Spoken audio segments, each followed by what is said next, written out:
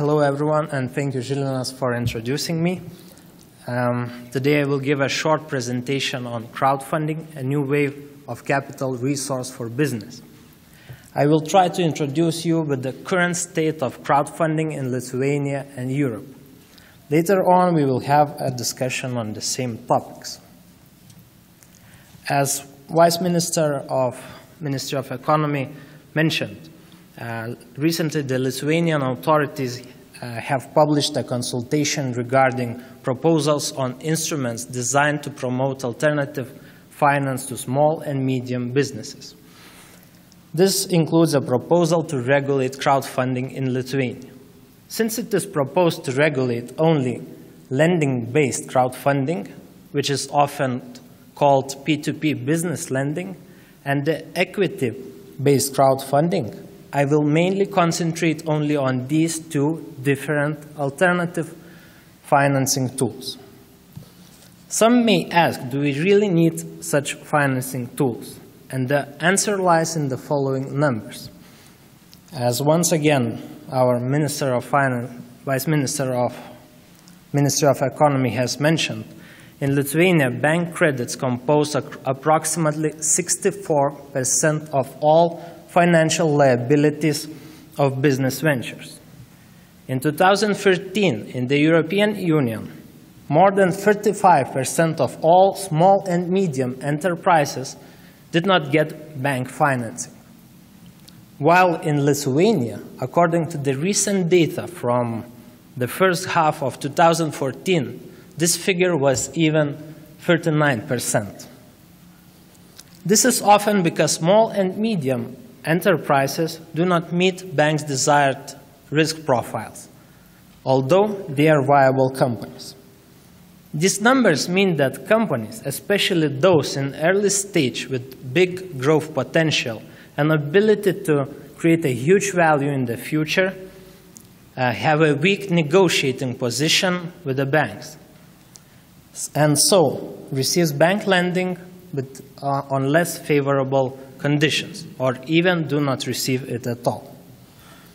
The European Banking Federation's recent report points out that the protracted weakness of the European economy has led to a decline in the outstanding volume of bank loans to small and medium enterprises. As the last financial crisis has showed, this greater dependence on bank lending makes our economies and small and medium enterprises more vulnerable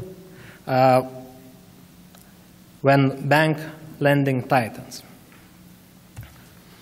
In addition to this, Lithuanian households have a limited variety of where and how to invest their savings.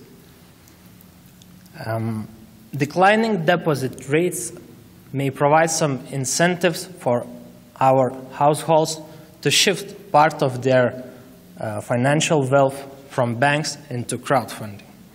Therefore, there is necessity to enhance the confidence of retail investors in capital markets and crowdfunding. So what crowdfunding is? Generally, crowdfunding is referred to as open calls to the public to raise funds for a specific project. In its typical form, an online platform gathers fund seekers who are project owners and fund givers, backers. Fund seekers publicize their projects on the internet on special platforms to contact potential fund givers.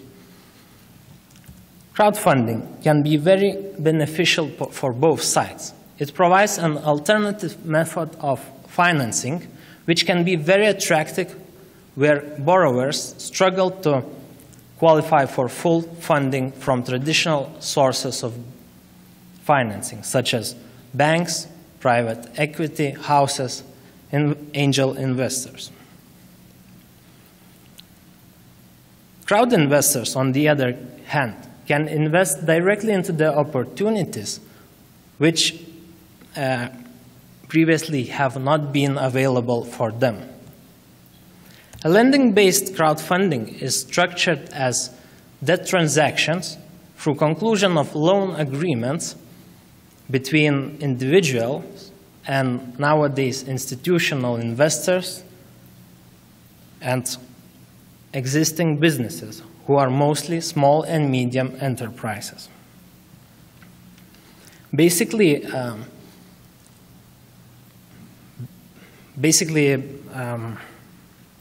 fund givers provides loans to ventures, and later on those ventures repays loans with the accurate interest.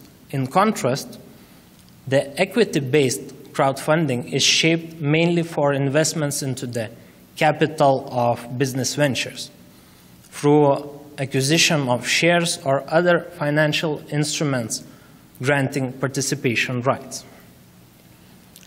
Basically, it is a sale of registered securities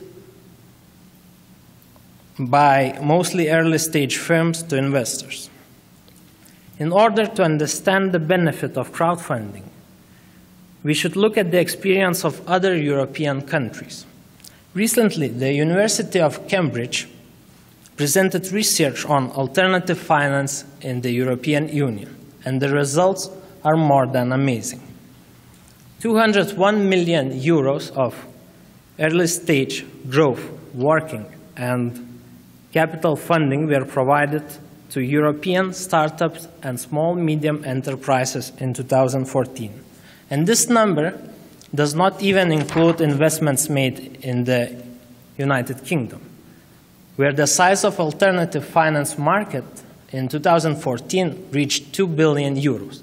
It is 4 times bigger market than the rest of the Europe alternative finance market. Approximately 6,000 small and medium enterprises were provided with business finance over the past year in the European Union through alternative financing platforms, and of which the majority were P2P business lending and equity-based crowdfunding. P2P business lending and equity-based crowdfunding in 2014 provided, respectively, 93 million euros and 83 million euros of finance to various projects and companies across Europe.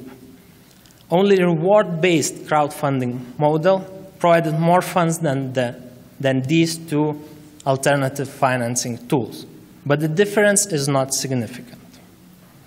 The growth rate of the P2P business lending market and equity-based crowdfunding market in Europe in 2014 were respectively 272% and 162%.